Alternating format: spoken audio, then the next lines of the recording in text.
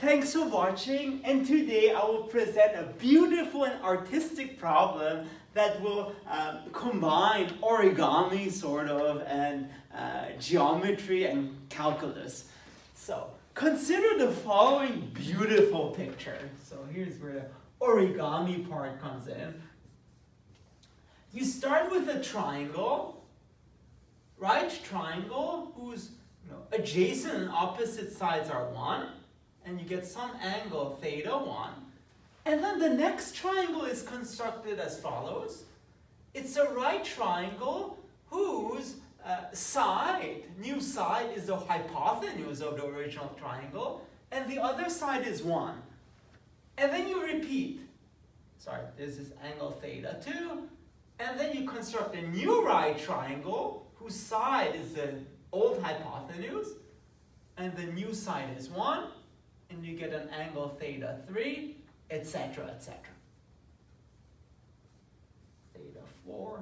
And the point is, you get the following new pretty picture. It's like a snail-like thing. I think it was this Pokemon or something. It looks like this. And what I'm going to show is that, in fact, if you continue this picture indefinitely, this snail or something will wind up indefinitely, and I'm actually claiming that if you take the sum of those angles, the sum is infinity. So the sum from n, from 1 to infinity, of theta n equals to infinity. And so, in other words, if the sum of the angles is infinity, intuitively it means that the picture is winding down infinitely many times. And so, how do you do that? Well, first of all, let's consider the hypothenuses, or hypothenae, I guess, of the triangles. Because look, the first triangle, theta 1, well, it has hypotenuse square root of 1 squared plus 2 squared, which is square root of 2. And therefore, for example, the tangent of theta 1, actually, we will need the hypotenuse in a second, but tangent of theta 1 becomes 1 over 1, which is 1, which tells you that theta 1 is arctangent of 1. Yeah, it's pi over 4, but we won't worry about this now. And now let's consider the second triangle. So, we know that one of the sides of the second triangle is square root of 1, square root of 2, and the other side is 1.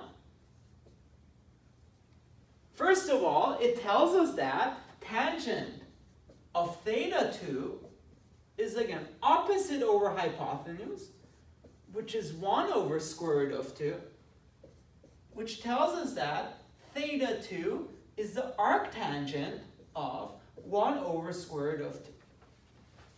Okay. Let's continue. So, moreover, the hypotenuse of this triangle becomes square root of 1 squared plus square root of 2 squared, which is square root of 1 plus 2, which is square root of 3. And now, let's continue until you see the pattern. So maybe step 3.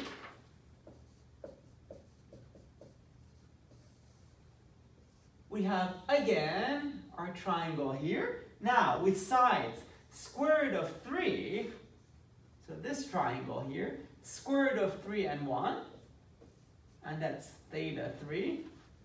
The more triangles I draw, the more surrealistic the picture looks. So, this time, tangent of theta 3 is opposite over hypotenuse, which is 1 over square root of 3. So, theta 3 is arctangent of 1 over square root of 3. And similarly, the hypotenuse here becomes square root of 1 squared plus this squared, which is 3, and it's square root of 4. And now hopefully you notice a pattern Because theta 1 is arctangent of 1 over square root of 1. Theta 2 is arctangent of 1 over square root of 2. Theta 3 is arctangent of 1 over square root of 3. And if you continue, you get that theta n is arctangent of 1 over square root of n. And if you like, you just do that using induction if you want, or just with the pattern, that also works.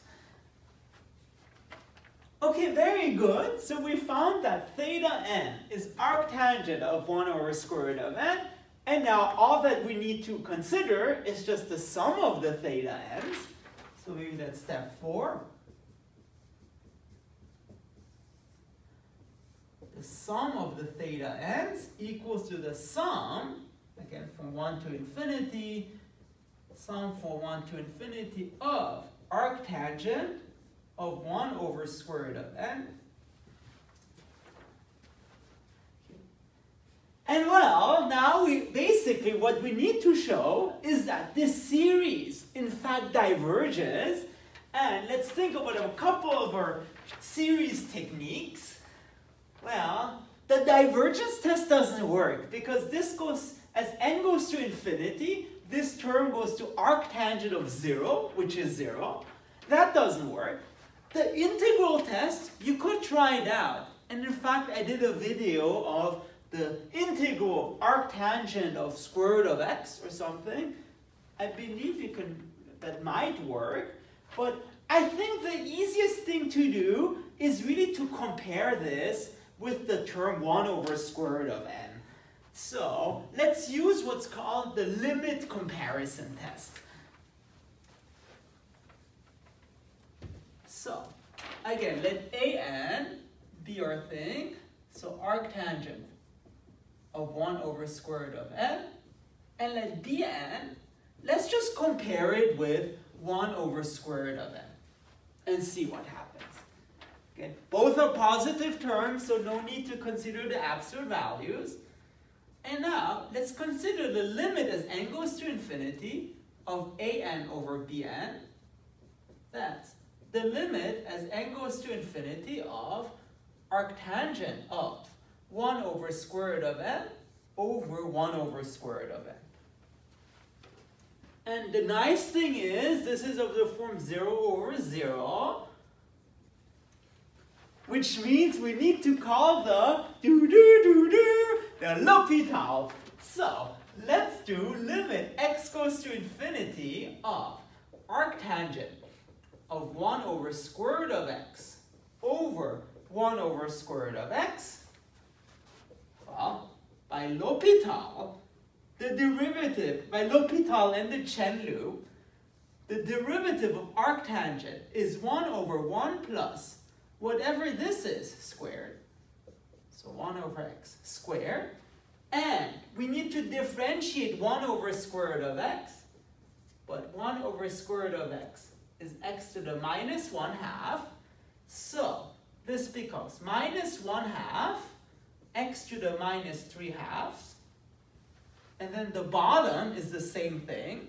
Minus 1/2 x to the minus 3/2. And nicely, again, the nicest part of today's talk, of today's video, those things cancel out. And if you let x goes to infinity, this limit becomes 1 over 1 plus 0, which is 1. So, in particular, because this holds for x, for continuous functions, this also holds for the discrete version, sequences. So, in the limit, an over bn go to 1, which means, roughly speaking, in the limit, an is sort of the same as bn. In particular, by the limit comparison test, we know that the first series converges if and only if the second series converges. So by the limit comparison test,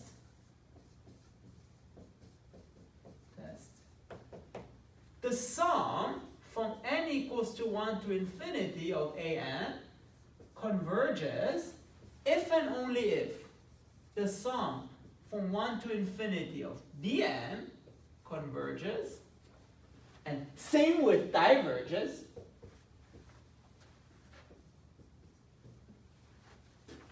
But let's see what happens to the sum of bn. Sum from 1 to infinity of 1 over square root of n. Bn, that's the sum from 1 to infinity of 1 over square root of n, which is the same as the sum from 1 to infinity of 1 over n to the p. However, there is this nice thing called the p-test, or I like to call it the Pi-am test, namely the sum from 1 to infinity of 1 over n to the p converges if and only if p is strictly greater than 1. Think of 1 over n squared. So, because here, sorry, I forgot to say that's n to the 1/2, because here p is 1/2, which is less than 1, this series actually diverges. And therefore, because the series of bn diverges, the original series diverges as well. So because the sum of bn diverges, the sum of an, n from 1 to infinity, which is the sum from n from 1 to arctangent of 1 over square root of n, which is the sum from 1 to infinity of theta n, diverges. In other words, just like we wanted to show, the sum of the angles equals to infinity. Which usually it's a bad thing, but here's exactly what we wanted to show. So this Pi-am origami actually winds up infinitely many times. Which is a neat fact.